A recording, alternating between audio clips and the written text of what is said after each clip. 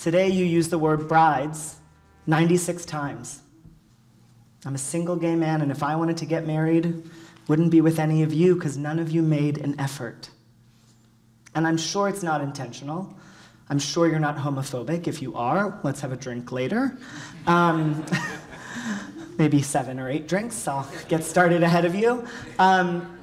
I know it's the bridal industry. And James, I'm sorry you created Bridelux and Bride Magazine. And it's been what it's been for so long, but things are changing. And what was isn't always what will be. So today I want to walk through with you, as soon as this magical screen begins to work, a little bit of information about our community, and then how you can do a better job of attracting us, working with us, and for us. So, first of all, a little quiz. What does LGBTQIAP stand for? Now I encourage you to take out your notebooks, your laptops, and on the left side, please write the letters LGBTQIAP and begin to fill them in. They started with just 4 letters, LGBT. Then we decided Q, little I, little A, little P. And as we go, let's do it together. L. Wow, you don't like lesbians. That was like almost embarrassing for you to say it. Let's say it together. I know we had lunch. I know we're sleepy. I know you maybe got emotional. I apologize. British people don't like to be emotional in public. I'm American. Here I am. Get used to it. L. Lesbian. Thank you. G. Gay. B. Bisexual. T. Trans or transgender. Q. Queer or questioning. I. Intersex. A. Asexual or ally. And P. Pansexual. For those of you who need a reminder, here you are. LGBTQIAP. These are the letters that represent the community that is not heterosexual. Anyone who is other is welcome in the world of LGBTQIAP. So these are a lot of letters, a lot of spelling. What do they all mean? Lesbian, same-sex attraction between 2 women. Gay, same-sex attraction between 2 men.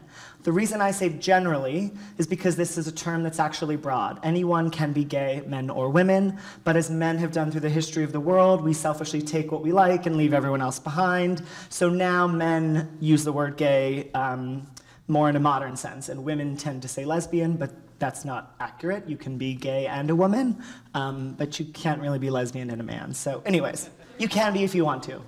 I exhibit lesbian tendencies as a gay man myself. So, bisexual, same-sex and opposite-sex attraction, i.e. very lucky on Tinder because you just have all the matches in the world that are out there for you. You can do a lot of swiping.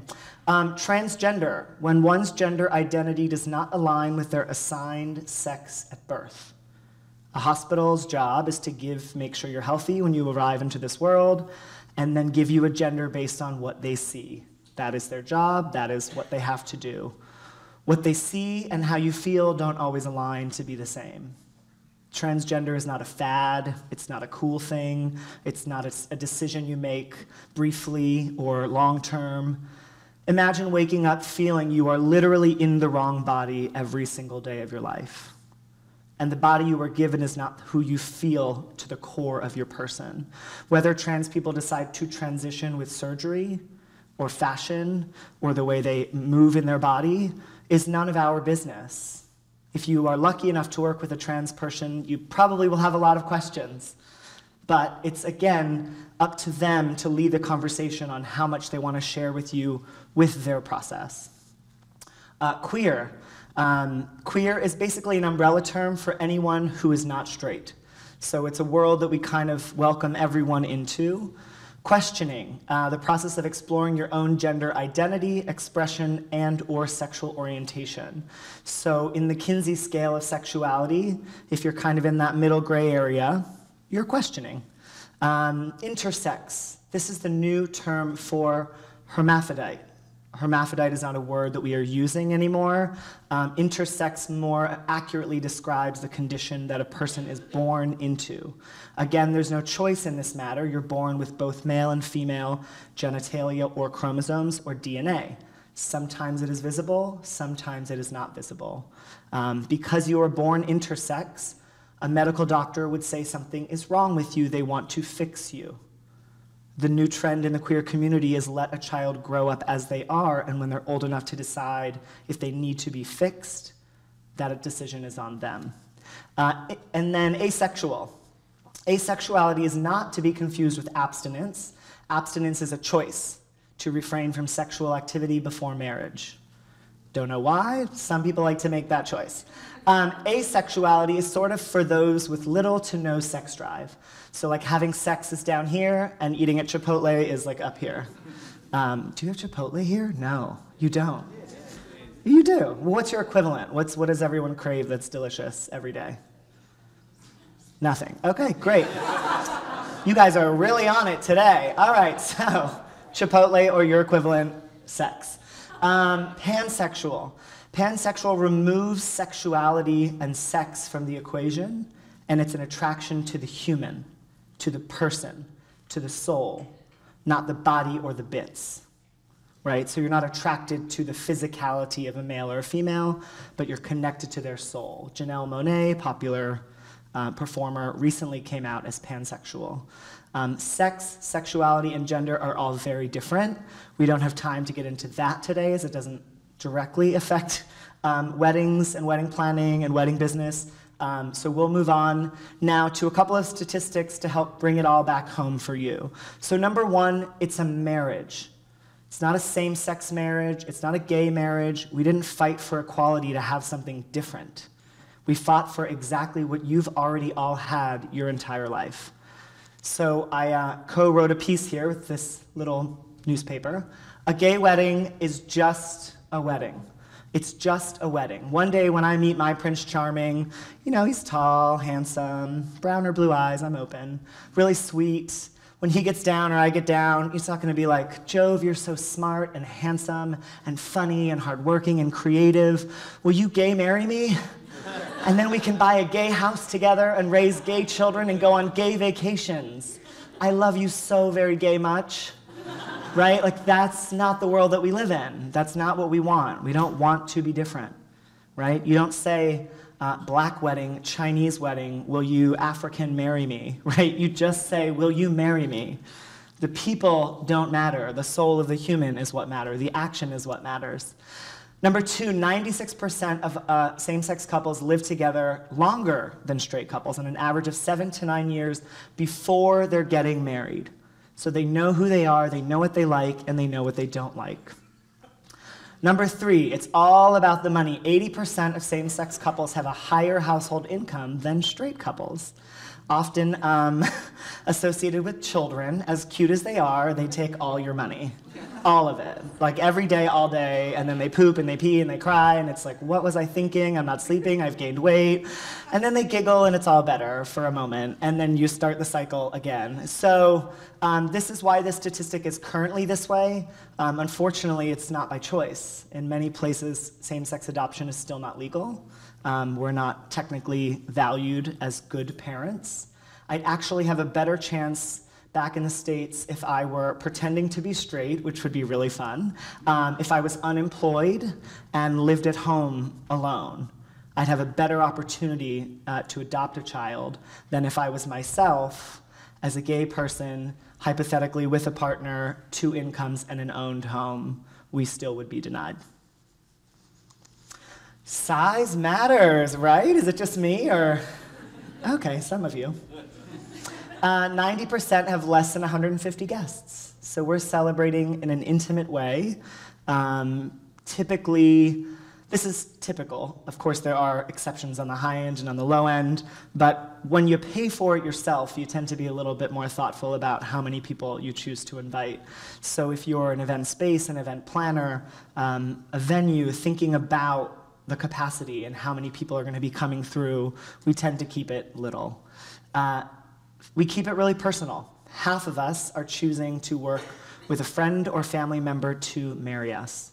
Unfortunately, religion hasn't been so kind to queer people throughout the history of the world. And so it does not make sense when you are not welcome somewhere to force yourself in to receive a service that isn't given to you. So if you are doing weddings all over the world, it's important to know how friends and family can become ordained, how they can become registered officiants in that area. If you are an officiant yourself, how you can make it really clear that you would love to work with all couples, not just straight couples. With every story, there's two sides. With this story, we did Matt and Rodney's wedding many years ago in their church in New York City on Fifth Avenue. Beautiful. It was a church they've been going to for 6 years. That was their first thought, we're getting married in our church. It was welcoming, it was inclusive, it was beautiful. A year before that, I was lining up the wedding party in a church, doing our job in the foyer and whispering, Michelle, no, you go after. Telling these people how to do the thing they just practiced the day before and completely forgot. So, I'm politely doing my job, and the pastor of this church walked over, looked at me, and said, "You're not welcome here. You may wait outside." And I at first thought maybe he was talking to someone else. I didn't know who. And then he literally walked over and escorted me out of his church. So I sat on the stairs and I began to cry, and the limo driver was like, "Yo, Jove, what are you doing? You're supposed to be inside." And I was like, "Yeah," tried to play it off. And then he offered me a beer, which I don't drink, which then also concerned me why my limo driver was drinking beer in the middle of the day. So I dealt with that situation and buried the emotions of being kicked out of a place I wasn't welcome. So religion is a tepid situation for many people. We're having showers and brunches. When working with same-sex couples, we're not here for one event and one event only. We want to party before, during, after, and again. We just want to celebrate as much as we can because it's not something that we were given, it's not something we've expected, it's something that we fought for and earned. And when you live a life denied of equal rights, when you finally get it, you're going to celebrate the shit out of it because it's yours. Attire is not a surprise. So 26% of women keep their attire a surprise and only 3% of men do. So what does that mean? We're shopping together. So when two men or two women walk into your store, please don't say, "Oh my gosh, are you the bride and is this your sister?" Yeah, because incest is sexy, right? Like that's what we want to promote. Or, "Oh my gosh, is this your maid of honor?" This is the happiest day of their life. And within seconds, you kick them to the curb. Two men walk into the store, same thing. "Oh, is this your brother? Is this your best man shopping for wedding outfits?" "No, this is my fiance." And I know it sounds simple. Well, Jove, just correct them. But imagine a life of correcting. And now you're paying people to bring your vision together, and it's a wedding planning process of correcting. It's just these small things that as an industry, we can pivot and shift and be better and do better and say better. 8, their guests are top of mind. So 83 are focused on ensuring their guest experience is a #1 priority. And I know what you're thinking, straight people care about their friends too. And that's true. We all care about the people that we invite to our wedding, whether you're straight, gay, anything in the middle, whoever you are, guests matter. But the main difference here in this statistic, I can illustrate with a story. We had a couple and they wanted to put beautiful peony centerpieces in every hotel room. And I said, "I don't know, are you sure about that? I'd rather take that money and do this beautiful install in the ceiling, and it would be really epic, and it would be really gorgeous." And they said, "No, we want centerpieces in every single room." And I said, "Okay, a little bud vase, you're taking my money from my design, let's..." And they said, "No, Jove, we want high-end, beautiful, gorgeous flowers in every room. And here's why." He said, "That person let me move in their home when my mother kicked me out. And this person picked me up off the floor when I thought my life wasn't worth anything. My parents won't be at my wedding, but my family, my chosen family, will. And they mean the world to me, and I will do anything to show them." And it was a different experience than doing because you think you have to do it or doing because it's expected of you. But your chosen family is your family. And like anyone with a family, you'll do whatever is needed to show and express your love and gratitude. Number 9, 80% will have an after party. As I said, gay people like to party. And we fought for the right to party, and now all we want to do is party. And why end when you could just continue the party? Does anyone know the history or origin of Pride or why we march around the world? It's essentially, in the United States, a very popularized, well-known gay bar, which back in the day was not a well-known gay bar. When it was a crime to be gay in America, you hid in alleyways, in basements, in dark places, in parks, because your mere existence was punishable by prison. So you hide. They hid in this bar known as Stonewall Inn, and it was a known place. Police knew that you were there. They knew it was gay people, but if you bribed the police, you were pretty much okay. And about once a month, the police would come, arrest a few people, beat the shit out of some other people, just let everyone know who's in charge. And then there was one month where basically the patrons of this bar, queer people of color, transgender people, drag queens, they said enough is enough. We don't want to be beaten and arrested anymore. And they stood up, and that was the first ever Pride March. It wasn't a dance, it wasn't a party, it was a revolution. It was gay people saying, we're no different than you, stop treating us like animals. And they marched out and proud in public, which today seems like something we take for granted. But imagine your mere existence being illegal. Going out in the streets in the middle of the day in front of your bosses, your family, your friends, and saying to the world, I am me. So that's sort of the world and the root of where Pride started and why people march around the world today is to honor that bar, that party that kept being shut down by the police. And so yes, we like to party, and we're pretty good at it. So get ready to host us for your after parties. And the most important point of today that I really want to discuss in depth is we want you to tell us that you want to work with us. We're not mind readers. We don't know. 95% of LGBTQ couples agree that you need to do a better job of letting us know that you value us and want to work with us.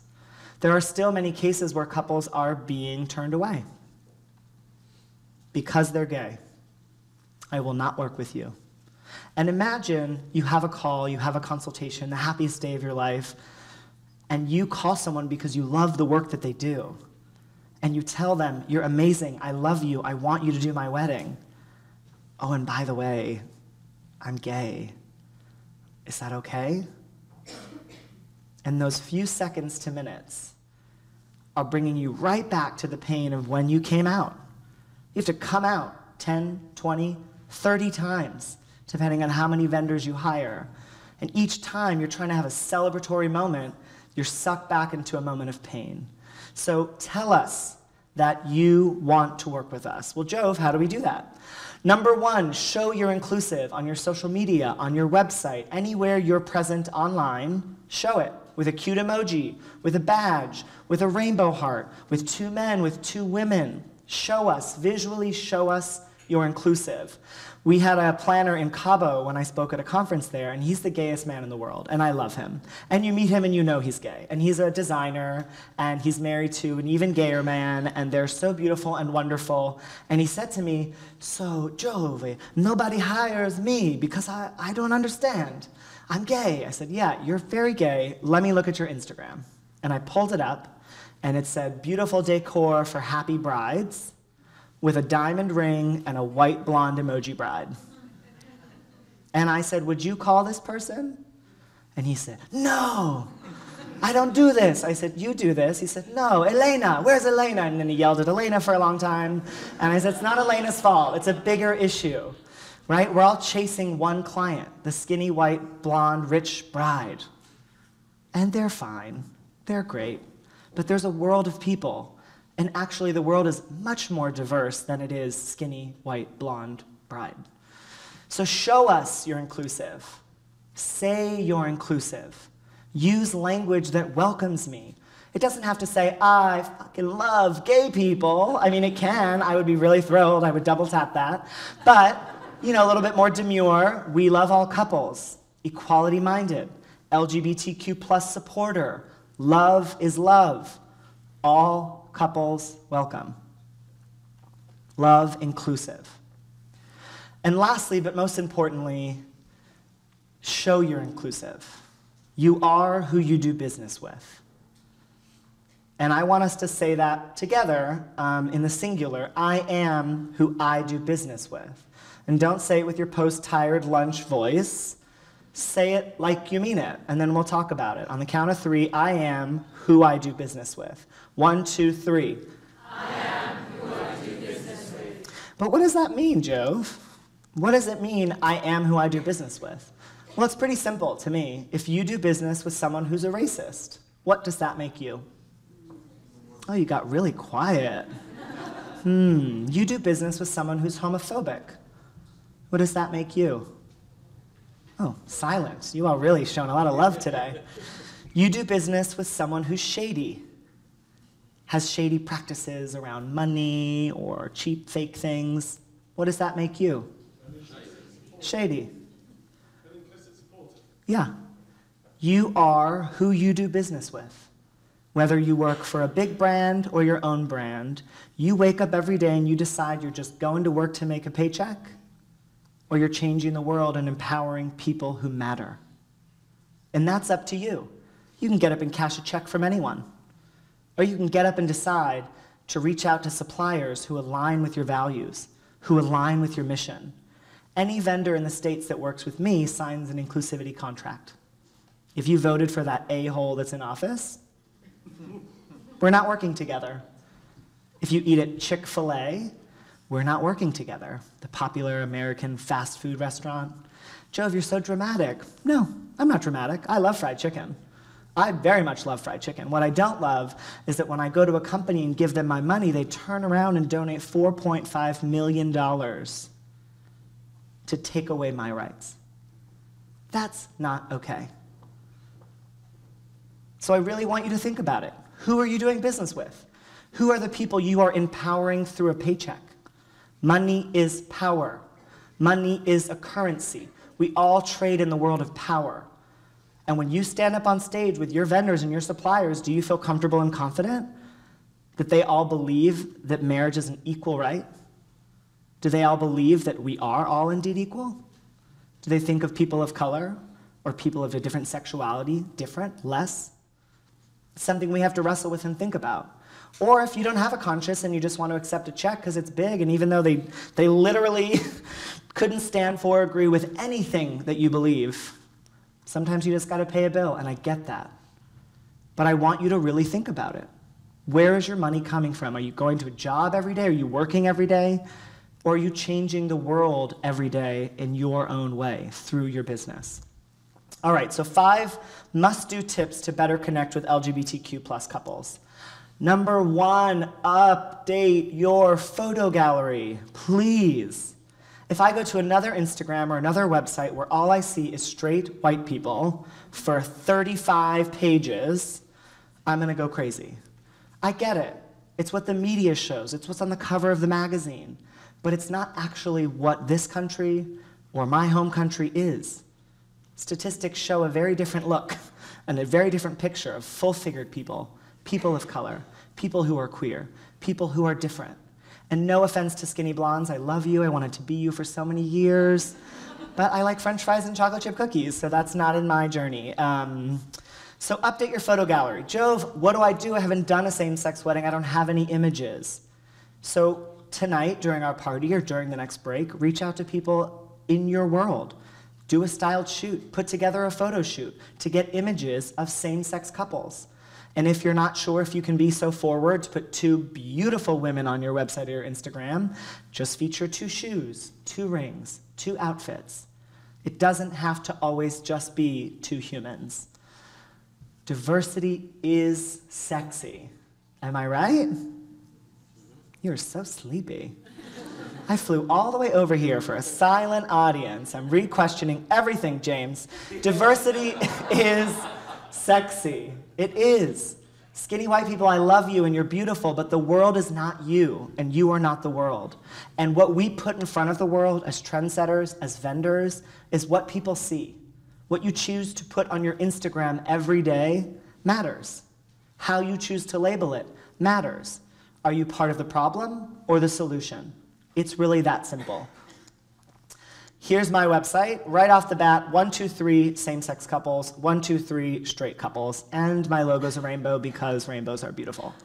The Black Tux, where I rent this tux from, a rental company in the States. Second image on their website, 2 men. Not that difficult. Also, very smart, because 2 men will rent more tuxes than a man and a woman, typically. Change your language. As I said, I heard the word bride today almost 100 times. There are really simple changes you can make pretty quickly to make your company more inclusive. So we're going to move from a bride-centered world to a couple-centered world. And here are some really simple ways to do that. Number 1, bride, couple. In your contracts, in your website, on your Instagram, any document that you have, Control Find or Control Search, search for the word bride and replace it for the word couple. Because now you've opened your business to everyone, and you've actually shut no one out. No straight bride is going to be like, oh my God, it doesn't say bride, I'm not calling. Right? It says wedding. They know what they want. They see what they, what's there. Bride's name. This one gets me every time. We had 2 beautiful men. We were touring around, and we saw a venue, and they loved it, and they were going to book it, and they sent me the contract, and I said, don't forget it's Michael, and it's 2 men. Like, I always still have to say, even though you saw them and you met them, it's 2 men for the contract. And it came, and it said bride and groom. And so I just wrote an email. Hey, maybe you forgot. Perhaps you sent me the wrong contract, even though the date was right, the time was right, the price was right, and my name was on there. I said, perhaps you sent me the wrong contract. No, that's it. I said, well, why does it say bride and groom? And this vendor said, oh, you can just cross that out and write what you want. And I said, you can just cross out this event with you because we're moving on. And we did, because little things matter. They add up to big things. How you treat someone and the way you speak to them matters. You want my business or you don't. You make it clear or you don't. So client name is great. Bride and groom, again, couple, name, client, partner, fiance, unicorn, I don't care what you call them. We just don't need to be saying the 2 things because there's not a world of only bride and groom anymore. Bridal suite, ooh, that one gets me every time. Every single time I go on a site tour. I was in California at Pelican Hill doing a wedding recently, and I was doing a tour, and the director of sales and the director of bookings, it was a whole to-do. They gave me a full tour, and we walked to the suite, and they literally said to me, Jove, you are going to love this bridal suite. And it said on the sign, like this big, bridal suite. And I said, oh, am I? So when my husband and I get married here, where will we get ready? And she goes, wherever you want. And I just said, Pam, I know you love me, and I know there's no issue. But if the CEO of Apple's going to give a keynote here, is he going to get ready in the bridal suite? Call it what it is. You can't charge more because it says bridal. It's a private room filled with mirrors and bathrooms. It's a private room, it's a green room, it's a wedding suite. Bridal party, even in straight weddings, we create bridezillas. We give them the fuel and the power to become crazy. Then, once they become crazy, it is what it is, but we give it to them by making it all about them. Because even in a straight marriage, it's a man. There is another person involved in this process.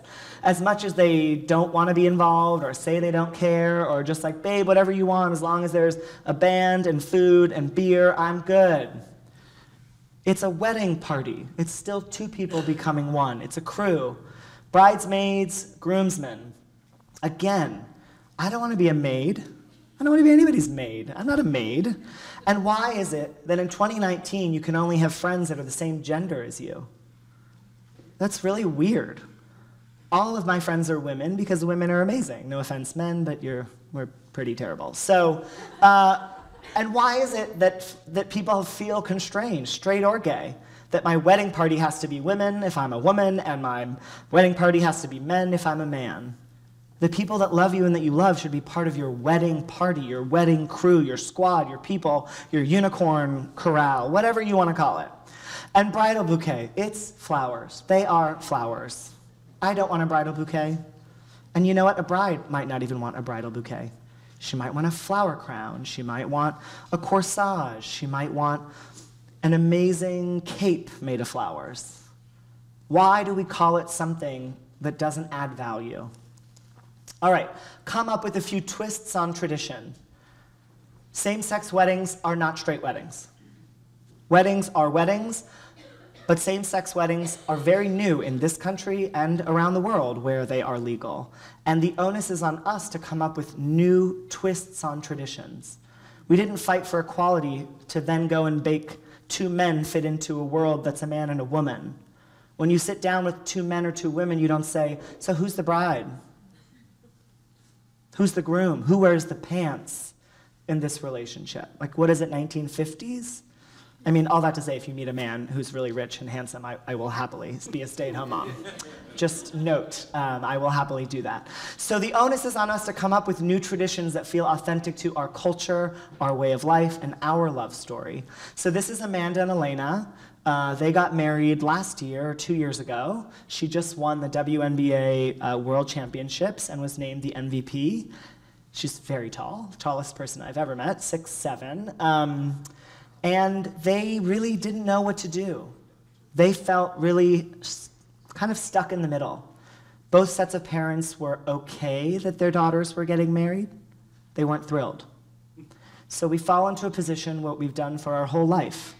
Blend in, please people. Blend in, please people. Blend in, please people. And it's your parents. It's instinctual. All you want to do is make them happy, even if they're terrible people. You can't help it. It's like genetic. So they said, well, don't we have to walk with our dads? Don't we have to walk? Doesn't one of us have to go first and wait up there and the other one? And I said, we don't have to do any of that. Actually, you sign the marriage license in private. You don't even have to do this in the States to be considered legally married. So we can do whatever we want to do. And it was about, as Alan said earlier, asking the right questions. What makes you most comfortable? Do you want to walk with your father? Do you want to walk alone? Do you want to walk together? Do you want to walk with your mothers? Do you want to walk with both parents? Rather than telling them, this is how straight people do it, so let me plug you into a straight equation, because it's easier and quicker, and I know how to do that really, really fast. So we decided they would each walk with their parents, their father, at the same time, and then stop halfway, and their fathers would go take their seats, and the two brides would walk down together. And it was super beautiful and romantic and true to who they were. We had another same-sex couple. They got married, and they said, you know what we hate about weddings? And I said, no, I don't know. Let's have another drink. So they told me a lot of things, and then they said, we don't want to be the center of attention. We don't want to walk down an aisle like a straight couple when everyone gets up, and do they get up if there's no bride? And stares at you. And, and all you see is their back or their, their shoulder. And so we decided all the guests would wait in the foyer, and we had jazz and champagne, and then the grooms and the officiant were at the altar. And we opened the doors in the back of the room, and all of the guests walked down the aisle to the couple. And they stood here and watched as all the people that they loved encircled them. And if anyone here theater buff? No? Yes? You're British, you're just going to be quiet? Okay. I'm going to keep going. So if you've seen the movie or the show Wicked on Broadway, they hired 2 male Broadway singers to sing the song For Good, which is sung by 2 women in the show. And as they walked down the aisle, the ceiling turned green, and there was not a dry eye in the house. And it was really beautiful. And I think I'm going to encourage you, not only for same-sex couples, but for all of your couples. Why do we do it the way we do it? Think about the why. Present options and let your clients decide. Instead of, well, you stand there, and you go first, and you go last, and that's how it's done. Unless they ask for that, why do we offer it? Because to me it sounds insane that we do the same job every weekend the same exact way with different people. That does not sound like a world I want to be a part of, right? We can spice it up. Ban the words normally and traditionally. These words really get me every time. Raise your hand if you want a normal wedding. Yeah, nobody. Said nobody ever, right? Who calls the Langham and says, I would love your normal chicken and your dry salmon, please. Yeah, overcook it. Overcook the shit out of it. Yes, please. And I'd like your normal linens, unpressed, and your typical chairs that come with the room, because it's my wedding. I just want a normal wedding. But it's built into our brain to say normal, typical, traditional, classic. It's drilled in here, normal. Well, what's normal? So when the client says, Jove, what's normal? I said, well, let's discuss what feels right for you. I can tell you what people have done, what has been done, but we can also discuss what can be done. Number 5, get social. The world is on Instagram. All couples are on social media, or their friends are, or their family is. 85% of my business comes from Instagram. 85%. So do I take it seriously? You bet I do. And it's free. When I say get social, I also mean follow queer accounts. If you're not a queer person, if you're unfamiliar with queer culture, queer history, queer traditions, because why would you be if you're straight, right? Why would you have a vast knowledge of gay life or culture? Follow it. Become familiar with it. LGBTQ history is really incredible, powerful, moving images with the history of the gay community and the gay rights movement. HGC couples, hot gay men. I mean, who doesn't want to look at that every morning when you're pooping? I do. It's really beautiful. We all do it, right? Like every morning we're addicted, which is a whole other seminar, when you're pooping, when you're peeing, when you're doing everything. Right now, half of you are doing it, right? Because I'm boring, and so you're on your phone, unless you're following these accounts. Equally wed, H&H weddings. Beautiful resources to show you some ideas of what other same-sex couples have done, what they've worn, how they've celebrated, where they've gone, what they look like, what they don't look like. And also, I don't have a laser pointer, but you see the yellow box here? People see who you follow.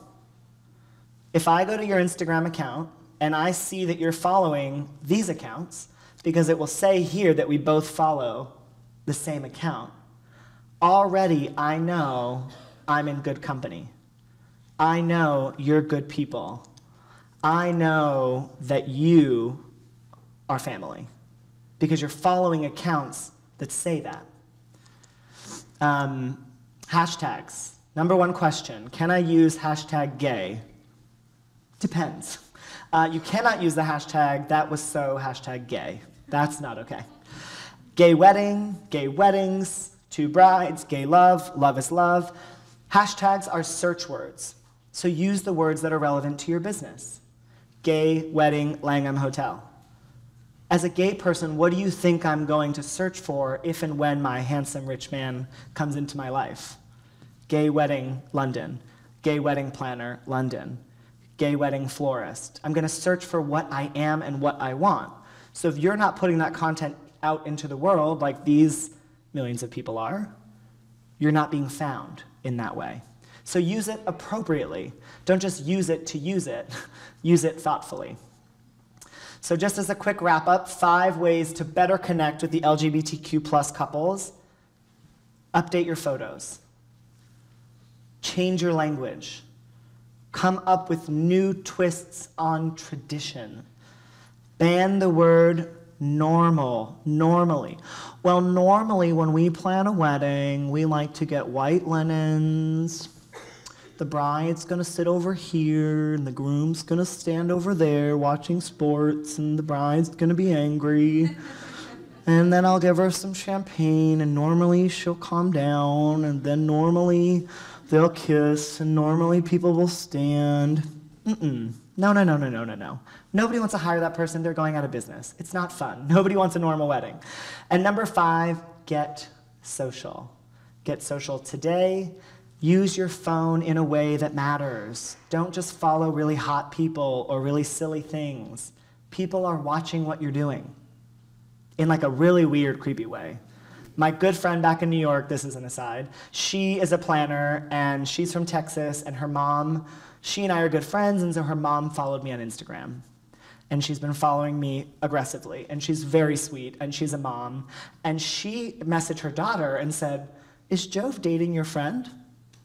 And her daughter messaged her mom back and said, "Why do you think that?" And she said, "He just liked 3 of his photos." And sent her a screenshot. And so that we had drinks, and she goes, "Are you dating this guy?" And I was like, "We've been on 2 dates." And she's like, "My mom knows." And I was like, whoa. People are crazy. They're stalkers. They want to know you. They want to know your world. They're hiring you and your friends in our small world. So I'll end with a quote.